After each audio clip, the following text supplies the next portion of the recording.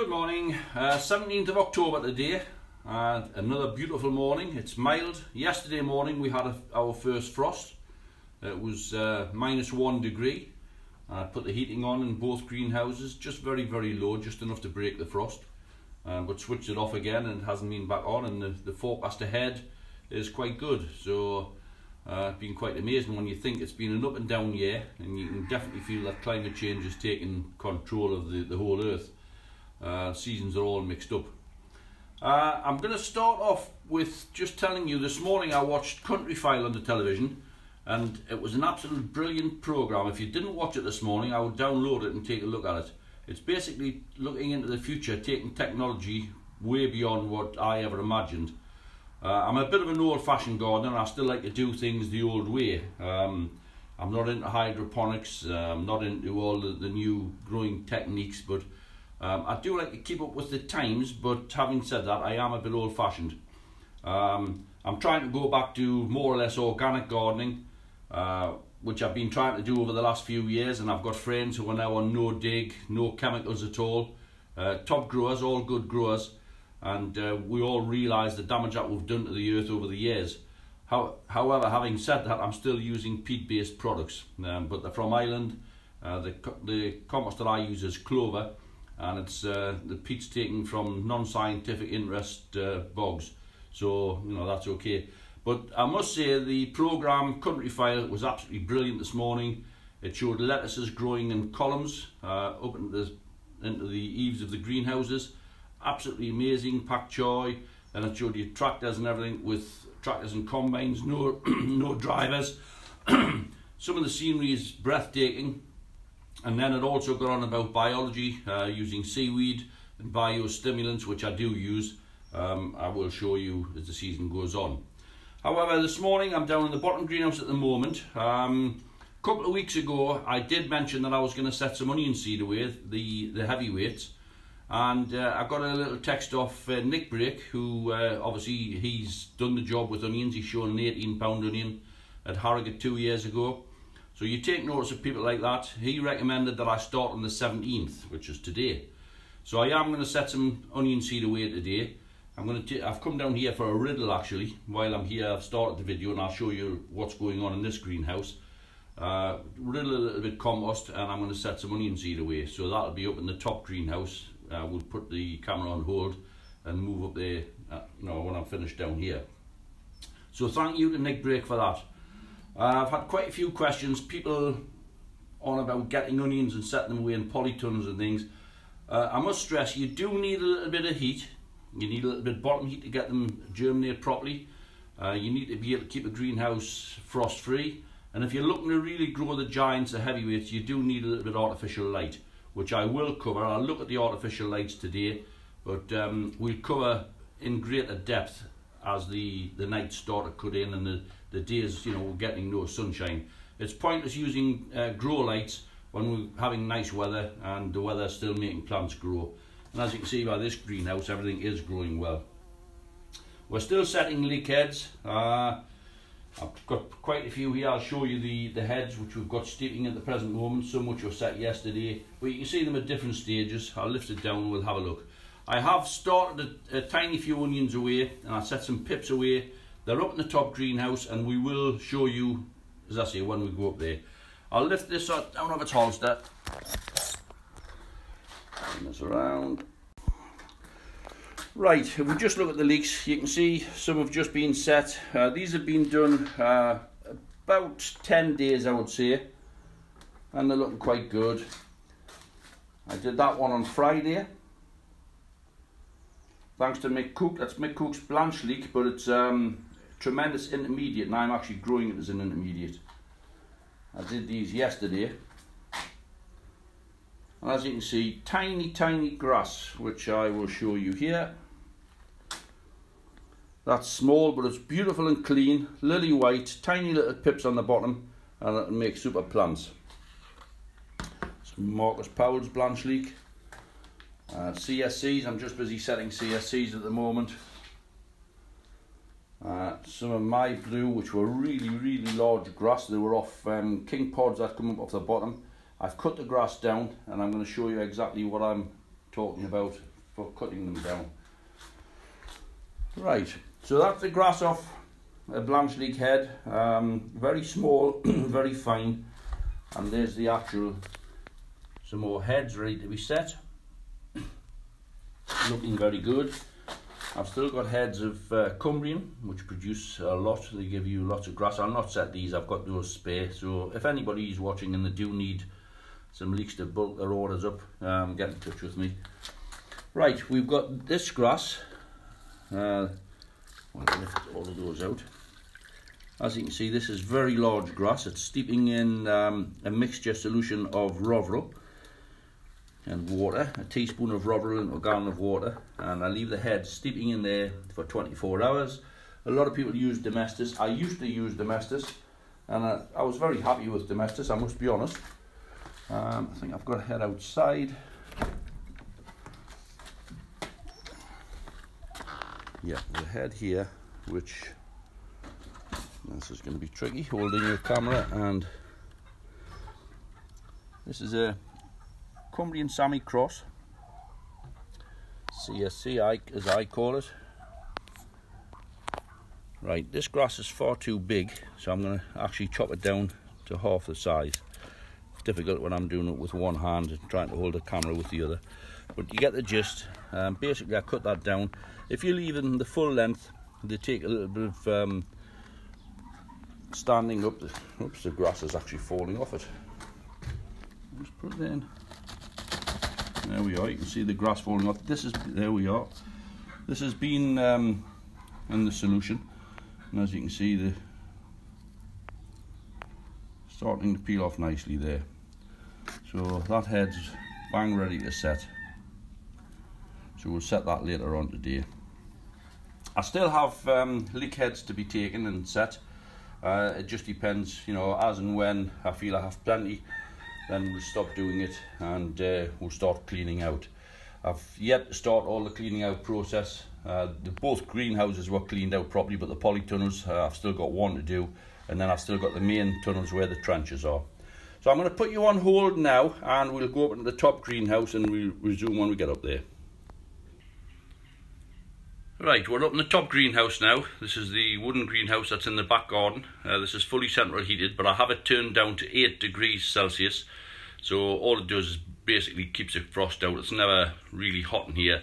When the sun hits it, obviously the temperatures do rise. Within the next 3 weeks, the sun will be too low in the sky and it'll dip behind my house, and I get very little sunshine over the winter months. But all plants are growing well, as you can see. We'll just take a quick look at some onions, which I done in as a little tester. I did these last Monday, so it's 6 days. It's Sunday today. 6 days ago these were set. We'll have a look. Right, this is a heated bench, but I haven't got the heating switched on yet because I've still got leeks on the bench, and I do think heating, for all it does encourage root growth. If the roots hit the bottom, it does burn. So I tend not to leave anything on here too long. I usually wait until I'm on setting onions. Now I've got some pips. I've got some small pips, onion pips off Chris Evans. They've been in 6 days, and the very small ones have started to sprout away, as you can see. I've got some small ones from Mark Rayner, and the very small ones again are shooting away nicely. The bigger ones, they're taking a little bit longer. Now what I'm noticing, I may have to take a knife and just cut the tips off these, because they're very solid pips, and they are rooted. You know, you couldn't pull them out of the compost now. They've got roots on, but the green maybe isn't able to push through. So as I say, I may have to just take the top off to let the green pop through on those. This is Mick Cook's onion. It was originally from Billy Lamb. Mick's grown it made it his own over the years. He's shown some tremendous onions, beautiful quality, and he's also showing 15-pound onions out of them. I've had this for a number of years now. I've both got some seed and some bulbs from Mick, and I've seeded my own ever since. And as you can see, 6 days and they are popping through all the way. This one, I got 4 bulbs off a friend last year. They were all 30 inches. And this was Joe Atherton's. Not as good a shape as the Billy Lamb or the Mick Cook's onion, but a really big onion and a heavy onion. And I know Mick is always, Joe's always very high up in the heavyweight classes. It's usually him or Peter Glazebrook. Nick Brake's not coming this far up the country, but he may do in future. Anyhow, as you can see, again, these are popping through after 6 days. And I think that's the cause of the bees that I bring in, the beehives. It does help them away. So they have been in 6 days and they are germinating. No heat anywhere really, because the heating hasn't been on in this greenhouse. As I say, it is boilers from radiators underneath, as you can see. But the radiators only come on if the temperature dips. Right, we'll move along the benches. I'm just setting some onions now. Right, what we've done here, I've got 2 bays in here. This is just a homemade potting bench. This one's just a compost the way it comes out the bags. This one is riddled compost, and this is what I set the seed in. I just use a 1/4 riddle, as you can see, tiny little riddle. This is what, that riddle was full to the brim with compost, and that's the rough that comes out of it. Now, I don't mind the rough. A lot of people complain that they don't like this, but to be honest, I like open structured compost for my plants to grow in. So that goes straight in with an ordinary bag of compost. And as you can see, that just mixed in with my other compost. It opens the compost up a little bit, and I certainly don't mind that at all. Now, I usually keep the rough stuff, for setting my onion stock away, onion bulbs, in another month. I'll be putting those back to seed. I also set stock plants in there. And as I say, I don't mind a bit of the coarse mix. Right, I have a little bench which fits on half, so that's for working on. Where are my trays? I'm just setting them in 12 packs.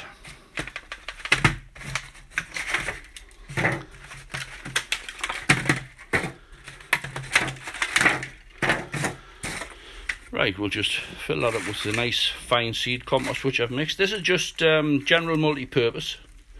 It's clover. Just fill the trays up.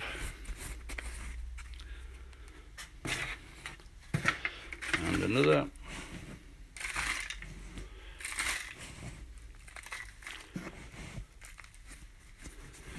And this is the way I set mine every year. And basically just use the tray just to compress the compost. Leave slight indentations for you to drop the seed into, as you can see there.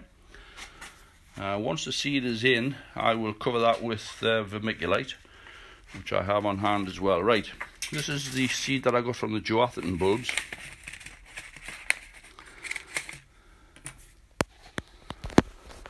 I hope you can see I'm holding with one hand and setting with the other. Right, I try to aim for 5 or 6 seeds in each porthole.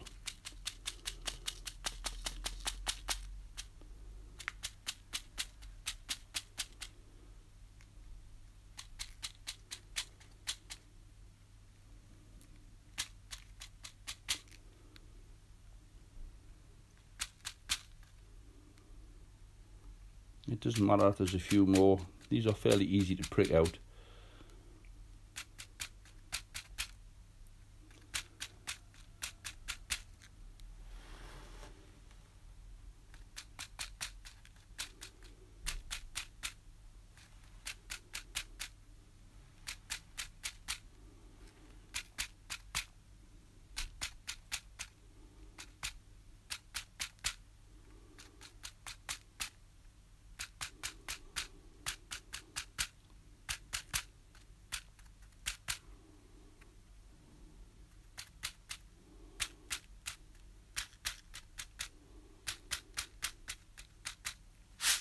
Right, that's 2 trays of Joathan seed.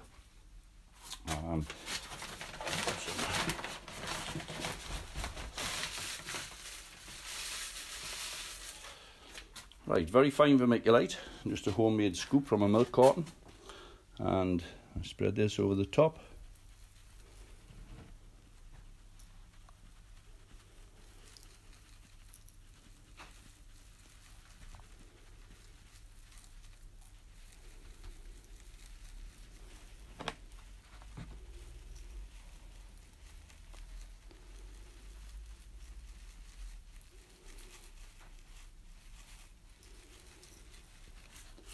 there we have it. 2 trays of Joe Atherton's onions all set. I have some labels here. Right, make sure you label everything and also put the date of the setting date, the 17th. So just put a label in the end of each one.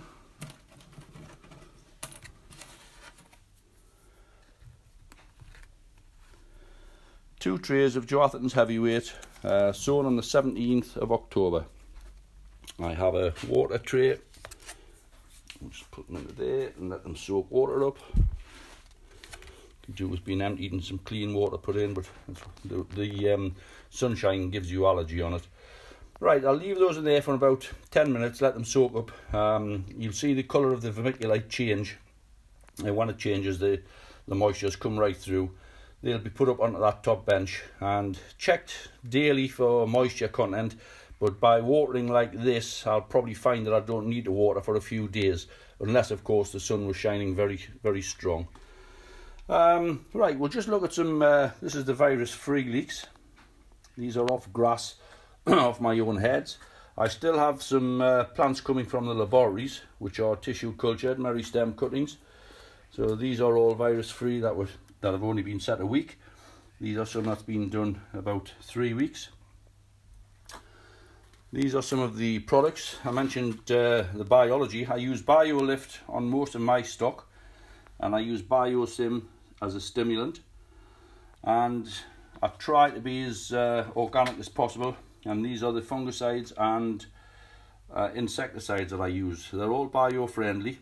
Primtal, RS is for red spider, WF is whitefly and sap-sucking insects, and FG is a fungal one for fungal spores. So I spray regularly with those. As you can see, stuff's looking okay. We'll take a quick look at lighting. I've got these set up underneath here. These are 3 brand new leeks under here. One of them is a new Cumbrian, which I had as a seedling 2 years ago. Beautiful quality, slightly better than the Cumbrian. It was a seedling from a GSN, so as you would expect, the quality is very good. It didn't have a brittle flag like its parent. It was more to the parent of the Cumbrian. It wasn't a big leek, it was only 14.7 around, but it was a superb length and superb in quality. So that's the first head that I've ever had from that. They're all grass. This is a friend of mine, Dennis Nuttall, DN1. This is a seedling he had last year. Again, I seen the seedling, it was beautiful. It was 18.5 inches around. Very nice leek, and I do think it'll do some damage this year. So that's the head that we've got set, and they're looking quite good. They'll not be long and they'll be ready to prick out. The seedling you had the year before, DN2, another good seedling. He grew it from grass last year, and unfortunately they were too big too soon. They all split when he went on holiday, and when he come back they'd gone too long. But we are going to try it again. It is another good leek, so we'll see the DN1 and DN2. So there's some nice ones to look forward to this year. Obviously, I am going to grow some Betty Black for heavyweights, and I'll put those on lights. Now, since I've mentioned the lights, we'll just take a quick look at some of mine. This is a T5, and this is what most amateurs would grow with. It is a good light. It promotes growth, but it doesn't really force stuff on tremendously. It keeps the colour right in the Cumbrian because of the virus. But it is a good light, and it's cheap to use, and it's very easy to use. Now then, I've got those set up. If the weather changes and I need to just keep those ticking over nicely, I will put that light on for 8 hours a day, just to give those a little lift. At present, I've had no lights, nothing has. It's because the sun shines out most days. Moving along to the more modern lights. You maybe did see these at the back end of last year. There's a set of 3 here, a bank of 3. These are Daylight Pro 660s. They are LED. They have full spectrum, and they've got red diodes right down the centre. They have controls where we can run them from 25% power to 100%. Now last year I did set some away. We put some onion seedlings under it, and I put them on 100% power, and I actually burnt the seedlings, so that may be a little bit strong for them at close range. This is now 1 metre from the plants, and when I need to, these will go on. I will start off at 25%, and increase it if I need to increase the growth rate of the plants. As we can see, we're in the process of potting plants on. These have just been done. They've just been done and watered last night. Some blues, these were later set, still small. We'll move on to some bigger stuff which was set probably about a month ago now, and they are flying because the weather conditions are great. We also have in here, this is a sodium 600 watt high pressure, and we also have metal halide 600 watt.